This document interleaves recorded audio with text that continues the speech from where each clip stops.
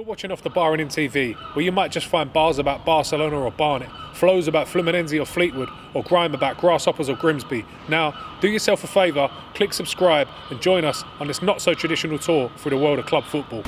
So today, we're at the glorious Portman Road, home of the mighty Ipswich Town. Now, as per usual, I've had a sneaky peek behind the scenes, but I'll leave you in the very capable hands of Trigz to get up to speed on all things Ipswich. You know the boys ride out like a tractor. You know the boys ride out every day.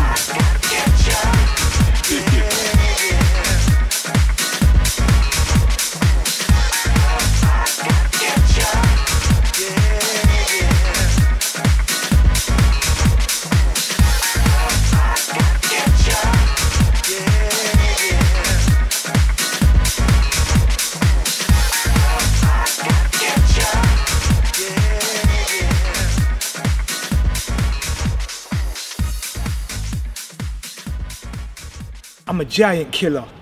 You should call me Ipswich. So how many teams do you know that ain't never lost at home in Europe? Check the statistics. They beat Real Madrid and both the Milans. That deserves a round of applause. Now everybody clap your hands. They beat Barca as well and Lazio. UEFA Cup winners, tractor boys come like Galacticos.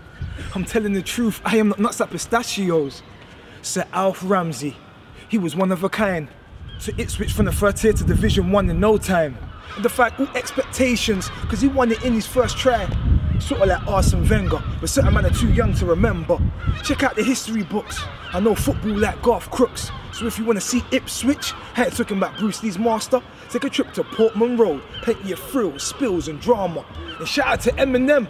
I ain't talking about Slim Shady. I'm talking about Mick McCarthy, got the luck of the Irish like Liam Brady. The championship's intense.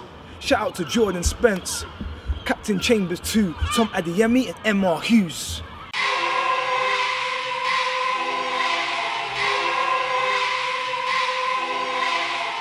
So that's it from us from another week.